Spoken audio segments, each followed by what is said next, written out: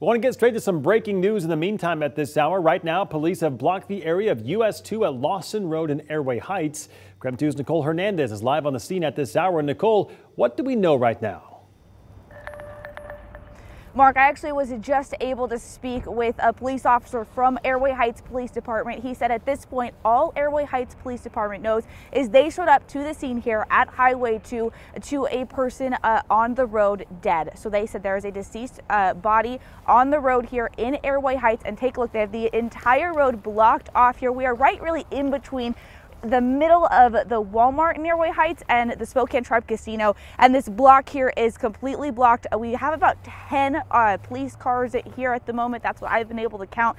Lots of traffic backing up in both directions, people having to use those side roads that are covered in ice to get around this. Again, police say they know pretty much nothing about the situation so far. We did talk to one witness who said that they had thought they had seen a car crash lead to this situation, but again, that is not confirmed by Airway Heights Police at this point.